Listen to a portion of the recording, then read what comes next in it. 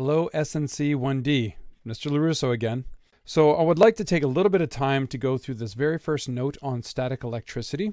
I showed a couple of, posted I should say, a couple of demonstrations of static electricity, but I'd like to get a little bit more detail on what it's all about. So first of all, static electricity. Well, the question is, what is it? So static electricity is a buildup of charge on a material where the charge is not free to move. Now, we have a special name for materials like this. Materials like this are called insulators, and they're designed, well, their properties are at least limit the free flow of electric charges. Well, and that brings us to the next question. What are charges? Well, charges occur when materials have a buildup or deficit of electrons, and this is the key thing. A buildup or a deficit of electrons. And the reason why this is important, because this actually goes back before the discovery of the electron.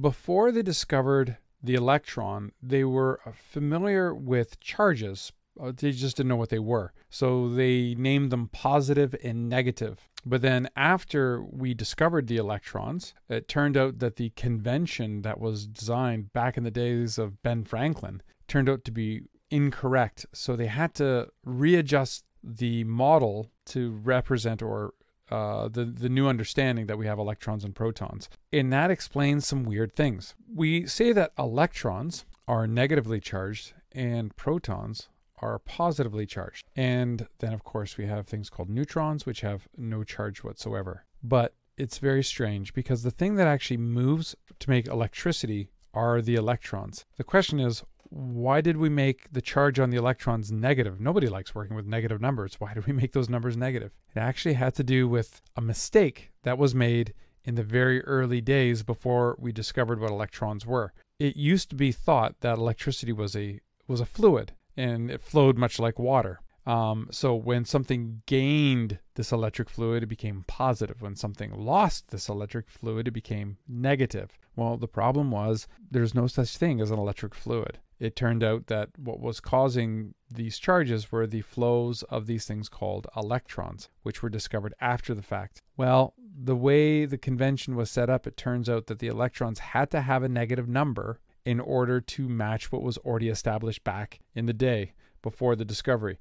So that's why our circuits are a little bit weird, and we're going to talk a little bit more into that. So again, why is it that the electrons are free, the ones that are the main charge carrier? Well, it has to do with the way solids work. With our solids, protons and neutrons, they're locked in the nucleus, and the nucleus can't move. But the last electron on the last shell, we call those the valence shells, those are the ones that were free to move, or freer to move from one atom to another. In things like conductors, such as metals, these valence electrons very easily migrate from one point to another. So the primary charge carrier in electric circuits are the electrons.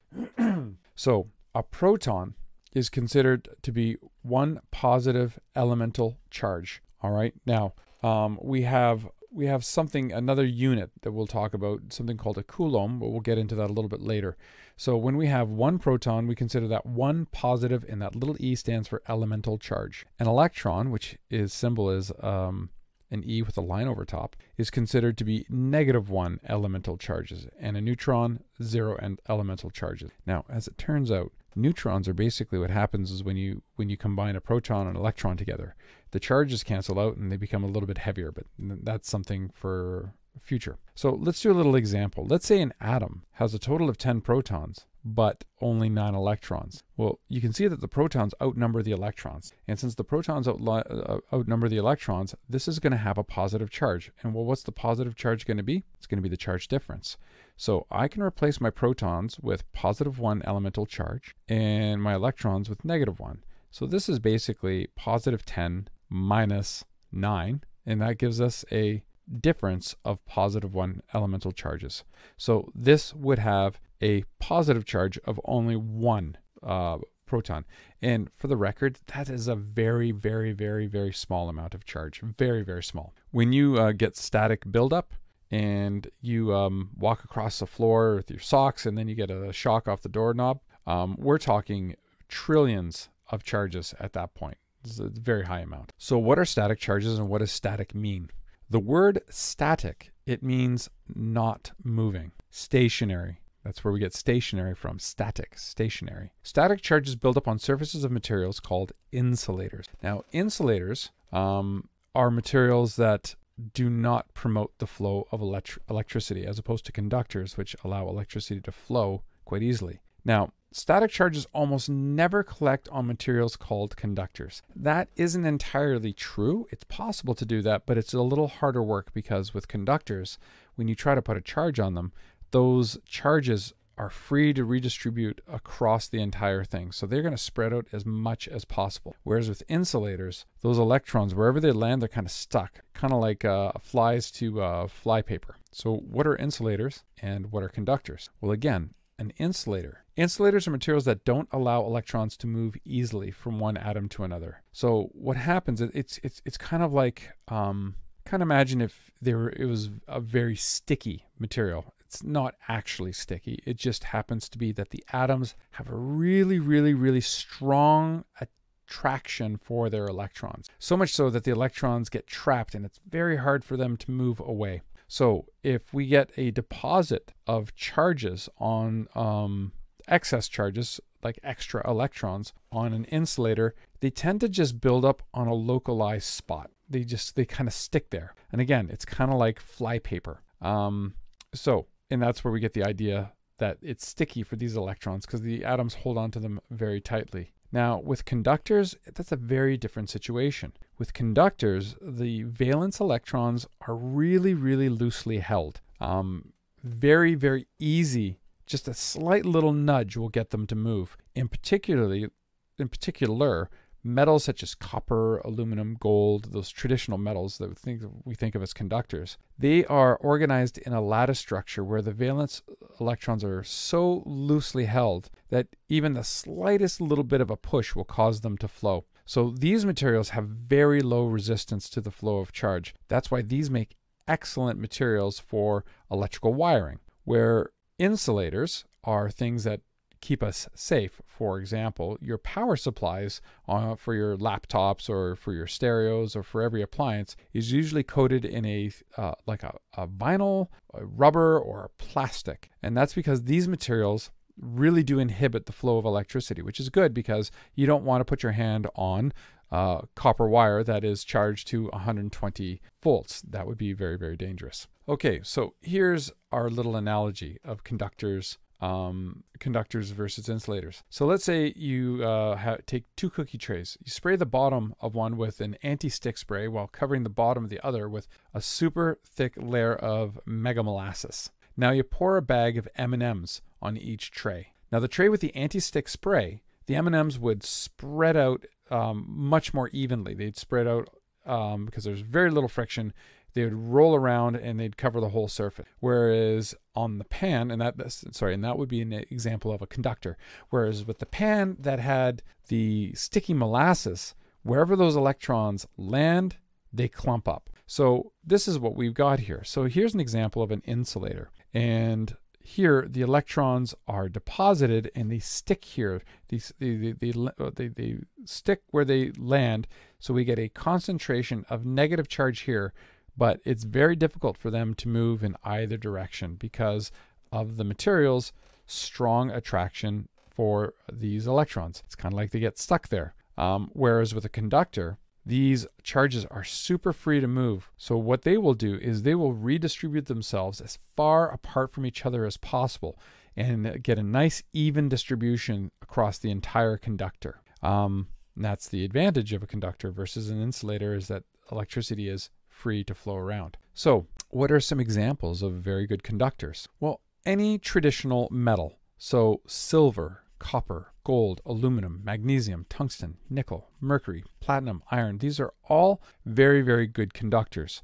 Now, of these conductors, the best are gold and platinum. Those are the best ones. Silver is also very good. And it's funny in here, right there, copper. And copper is very commonly used. Aluminum, these are all things that are can be found in any household appliance and any piece of electronics. Now, there are these materials that are kind of borderline, and they're fair conductors, which means they conduct electricity okay, but it's not great. So there's still some resistance, but not as much as insulators. So things like graphite, nichrome, the human body, damp skin, acid solution, salt water, the earth, water vapor in the air, silicon, germanium.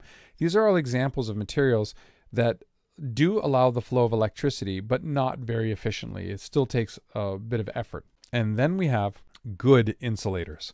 Good insulators really, really inhibit the flow of electricity. Oil, fur, silk, wool, rubber, porcelain and glass, plastic, wood, paper, wax, ebonite, and now here's the thing that always surprises people, pure water. In fact, pure water is a very, very poor conductor of electricity. So why is it that we say that you want to avoid water during electrical storms? Well, the key word is pure water. Pure water has nothing dissolved in it. Well, in everyday nature, that's just not the case. So the stuff that's dissolved in the water, and there's plenty of various salts and other compounds, those compounds are what make the water somewhat conductive, right? So lake water isn't as conductive as seawater because in seawater we have a lot more stuff dissolved in, specifically salt, which really does help with the flow of electricity. But absolutely pure water is a very, very bad conductor. Now, the other interesting thing is air. Air is actually a very poor conductor, which is good news for us. Because if air wasn't a poor conductor, every time we got near an electrical outlet, we would get electrocuted. That does not happen because the air is actually a pretty good insulator. And for electricity to travel through the air, you need a lot of energy. And you see that with the buildup of lightning strikes. Lots of energy required in those. All right, well, let's talk about how objects are charged. Well, back in the 600 BCE, before the Common Era, sometimes referred to as BC as in before Christ, the ancient Greeks did a lot of work with using materials such as amber and fur cloths. Now, amber, what is amber? That's the resin that comes out of a cedar tree, and it has that sort of brownish, yellowy hue to it, or what some people refer to as that amber color, and that's where it gets its name from. And the ancient Greeks, what they used this material for jewelry. Well, the philosophers would work with this material as well, and they noticed that a peculiar thing would occur when they would polish the materials. So they would take a piece of amber and then they would rub it with a piece of cloth or some fur. And what they discovered is that when they would rigorously polish this amber, these two things became electrically attracted to little tiny bits of straw. So little bits of straw would stick to both the amber and the cloth. But what really confused the philosophers at the time, and you have to remember, there weren't scientists back then, they were philosophers, but they would have been the same type of people. What really confused them is why this would occur only after causing, after the polishing process. It would never occur when it was just sitting there. You could place the amber on the straw, nothing. You put the cloth on the straw, nothing. But the moment you did some aggressive polishing, both the amber and the cloth would be covered with these bits of straw, and they couldn't really figure it out. So the ancient Greeks, they gave it a name, and they called it the amber effect. Well, what's interesting is the Greek word for amber is electron, spelled with a K. And the amber effect is called electrics. So that's where we got the name electron and electricity from. Cool little bit of history for you. So basically, here's what goes down. So we need a little bit of background information. First of all, under normal conditions, all objects contain positive and negative charges called protons and electrons. That is always true. There's always going to be both positives and negatives. Now, normally, objects are neutrally charged, and neutral objects have equal numbers of electrons and protons, and electrons are negatively charged and protons are positively charged. So if you have an equal number of both, that means the charge is going to be zero, perfectly balanced. Now, negatively charged objects have more electrons than protons. Positively charged objects have more protons than electrons. And that's the key there. So For it to be negative, the electrons have to outnumber. For it to be positive, the protons have to outnumber. Now remember, here's the important concept. The protons aren't free to move. The protons are stuck. So here's a good example. So let's take a look at the neutral object. Let's count the electrons or negative charges first. So we've got 1, 2, 3, 4. And let's count the positive charges. 1, 2, 3, 4. We have equal positives and equal negatives. As a result, the charge on this is 0 elemental charges. Now let's take a look at this.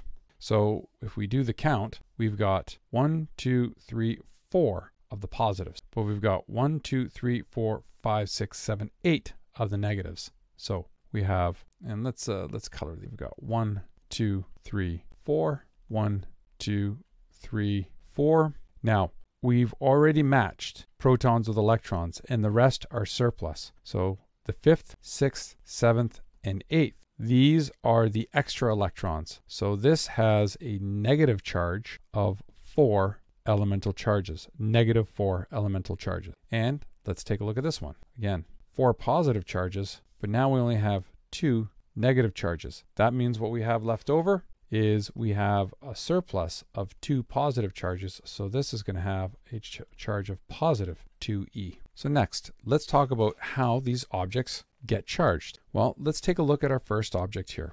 Again, these two objects are neutrally charged. We know that they're neutrally charged because we have 1, 2, 3, 4 positives and 1, 2, 3, 4 negatives.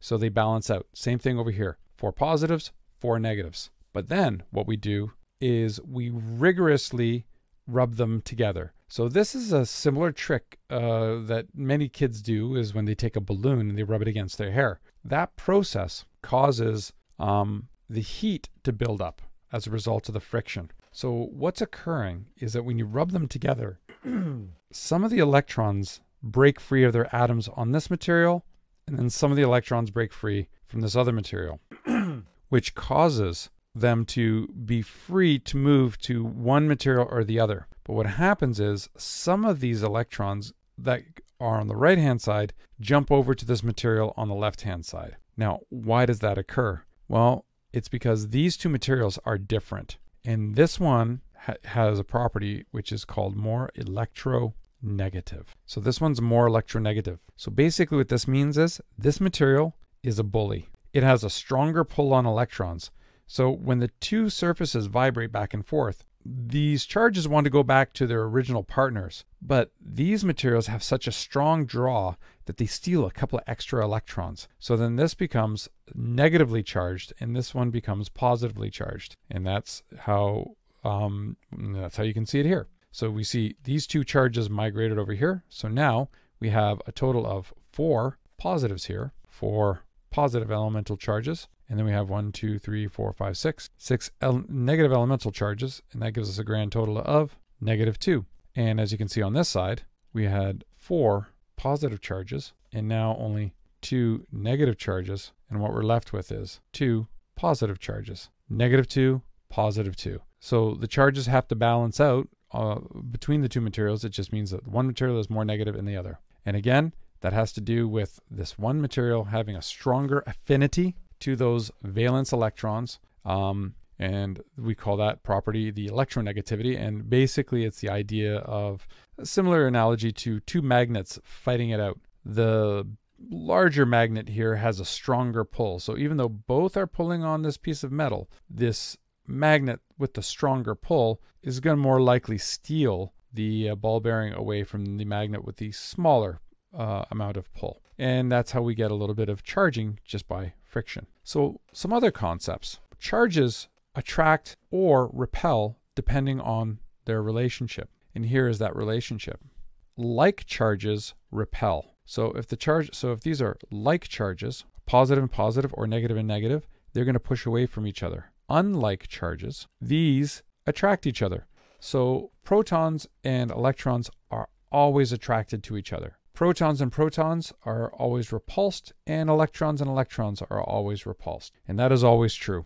So the law of attraction and repulsion states that like charges repel and unlike charges attract. So electrons repel other electrons, protons repel other protons, but protons and electrons attract each other. So now let's go a little history lesson here. Why are the electrons negative? Okay, so it had to do with Ben Franklin. Now, some of you are maybe a little bit familiar with Ben Franklin. Others are not sure, but Ben Franklin is the one that flew the kite during an electrical storm, and was an electrical experiment. Well, what he was trying to do, he was actually trying to prove that the stuff that made up lightning was the same stuff that made sparks when you walked across a floor and hit a doorknob. So Ben Franklin's experiment was a simple one, but rather reckless. So he more or less had a mason jar.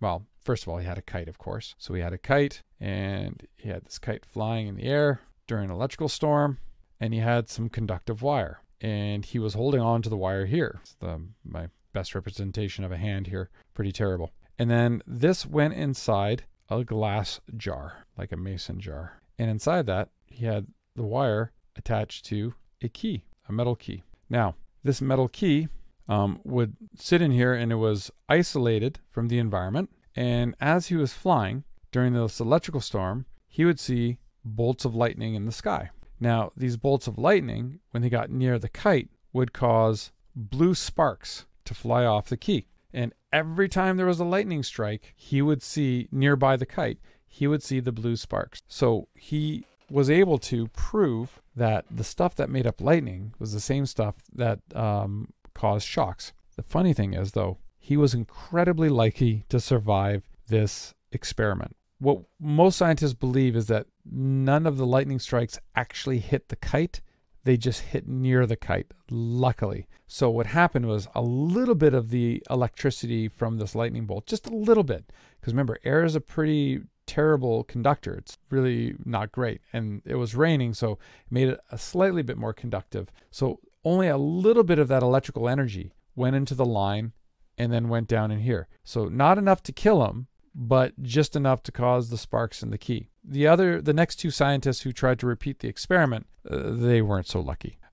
So they realized that that was a very dangerous experiment, and after they lost two scientists and tried to recreate it, realized that that's something you can't do. So Ben Franklin was trying to figure out what this whole deal was. Okay, so he went back to that same experiment. And that was the one I was talking earlier about what the ancient Greeks did. So let's talk about that. So he tried to take that amber example a little bit further. So here we have our piece of amber, and again, we have our cloth. All right. And when he polished the amber with the cloth, the same thing happened as it did with the ancient Greeks. These two became electrically charged. So Ben Franklin was like, well, okay, so what's causing this charge? Well, the idea of the day was this idea of electric fluid. So what he thought is that when you polished the piece of amber, some of this electric fluid flowed from the amber